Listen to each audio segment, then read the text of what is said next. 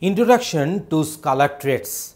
So before going for Scala traits, let us discuss what is the dictionary meaning of the term traits. Definition of trait.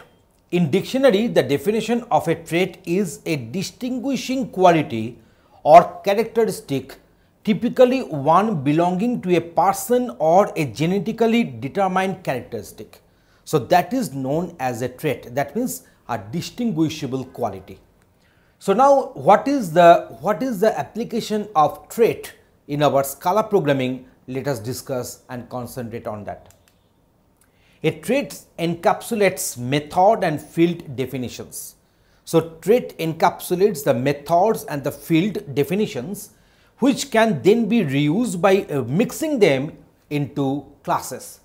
Unlike class inheritance, in which each class must inherit from just one superclass, so a class can mix any number of traits on the other hand. So that means in case of traits, we will be having some methods and some variables are there. So as we have defined, and these particular traits can get mixed with the classes. In case of class inheritance, a class can inherit only from one class. Multiple inheritance is not there, but a class can mix up with multiple traits if it is required to do so. Okay, so let me repeat this very paragraph once again. So a trait encapsulates methods and field definitions. Methods means the respective the functions, and the field means the respective values, whatever it can hold, and which can then be reused by mixing them into the classes.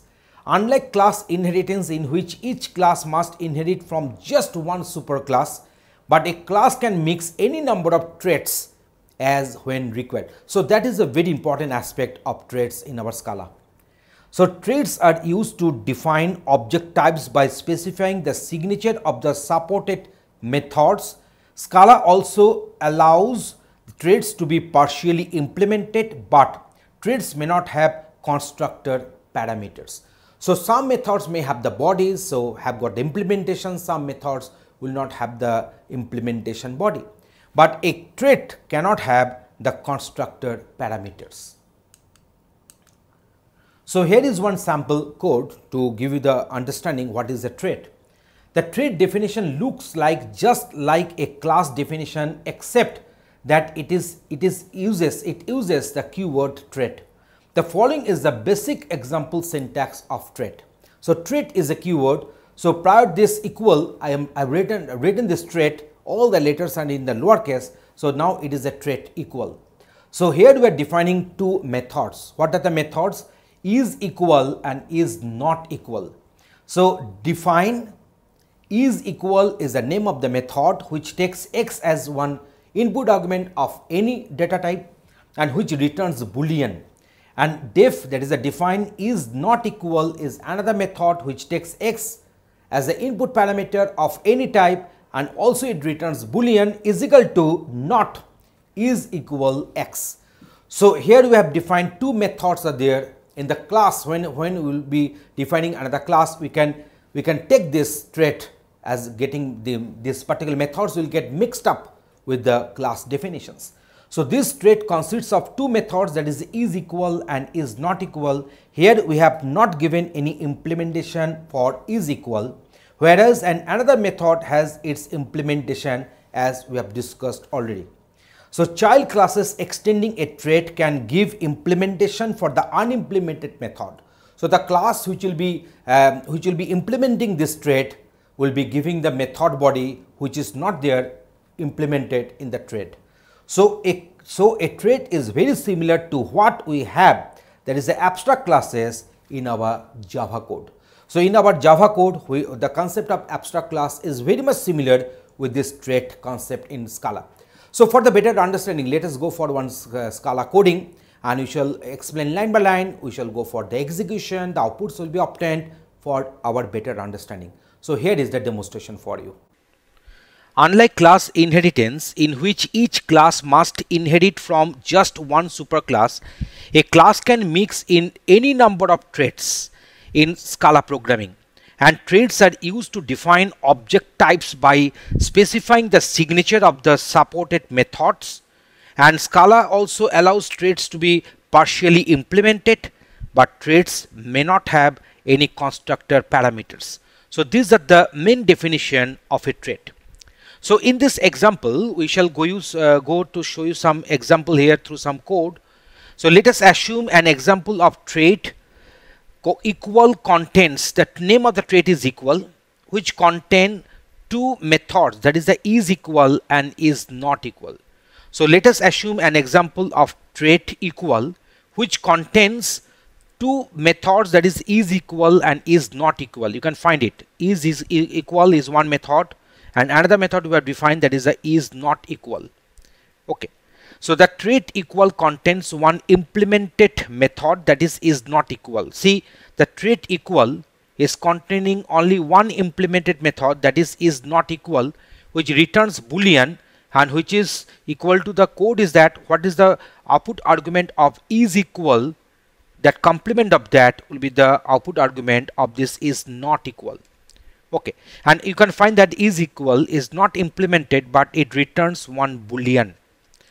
So the trait equal contain one implemented method, that is not equal. So when user defined class point extends the trait equal, then implementation of is equal method in the point class should be provided. So what is happening, you can find that here this particular trait equal is getting implemented in the class, that is the point, that is extends equal. So what is happening, you see, is not equal is having the implementation body here, but is equal is not having the implementation body, it is having only the signature here. So within this point class, this is equal, this very method must have the implementation as well. So here we are having is instance of and as instance of two methods we have called. Now here it is required to know two important methods of Scala. So what are the methods which are used in the following example? One is the object.is instance of point. What does it mean? To check type of object and the point are same or not. That means the type of the object and the point, whether these types are same or not. So is instance of will return that one. Another one is that very important method, that is the object.as instance of point makes exact casting by taking the object type and returns the same object as the point type. So what will be the object type is there, it will return the same object for the point type. So here we are having two methods are there, very important methods in Scala, that is the is instance of and as instance of. For the better understanding, we will be using these methods in our code, and we shall show you that how the program is running. So now let me go line by line. Here we have defined one trait, that is equal. So whenever you are defining one trait, then the trait name must be preceded by this trait keyword. So instead of writing here class equal, here we will be writing trait equal. This trait is very much similar with the abstract class in our Java, where some of the methods may have the implementation, some of the methods will leave their signature in the abstract class body. So here you see unimplemented method is equal, which returns boolean, which takes x of any type, and this is not equal is another method which has got implemented, which takes x of any type and which returns a boolean. Here we have defined one point which is extending this equal trait. So as a result of that, these methods are available in this class body. So here you see, as this is equal was unimplemented, so within the point class I'm bound to define the respective body for is equal. So here we are having this object.is instance of point and object.as instance of point dot x is equal to x. So here you see this is the object.as instance of point. So what about the point we are having here? That x, that is this instance variable, must be same as the from the object from where it will be called, that x instance variable. If the things are not clear, let us go for the implementation. That means the this point objects we are going to define, and there will be explaining more. So here you see here one singleton object we have defined, that is a trait 1. You can give other name also, no issues.